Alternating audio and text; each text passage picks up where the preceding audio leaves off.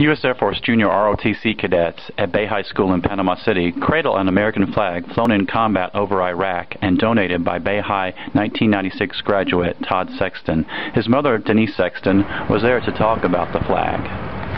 My son is active duty sergeant with the Army, 6th Cavalry, stationed in Iraq. He's in charge of the logistics of loading the ammunition on the helicopters and those kind of things and helps schedule the missions. Todd's been, in the last 5 years, he's been in Kuwait, he's been in Korea, and he's been in Iraq for the second time. In the last 5 years, he's been in the States probably a total of maybe 14 months. Colors, halt, red, big, 8. The flag was flown over a combat mission in Iraq.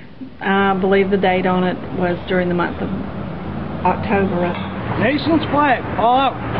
And they like to send these flags back to the States to help your regular citizens remember the deployed soldiers that are there and the active duty jobs that they're doing every day. He wanted to send it back here. He wanted to come and bring it, but he won't be back until December, and as a result he sent it to me. And it arrived and I brought it to the school, and he had specific requests that the flag fly, not that it be just in a case at the school. Order, arms.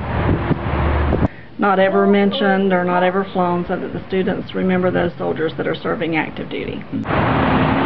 He was a very active student here. He played baseball, he was an honor student, and he went to college for 3 years and then joined the Army.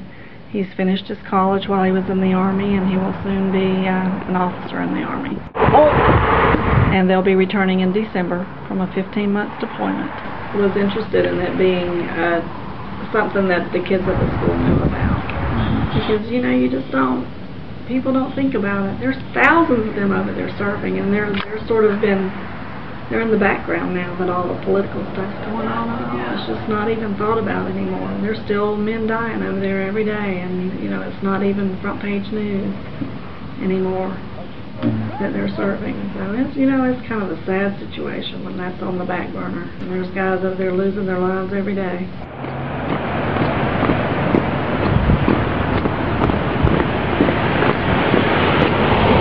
Colors, halt.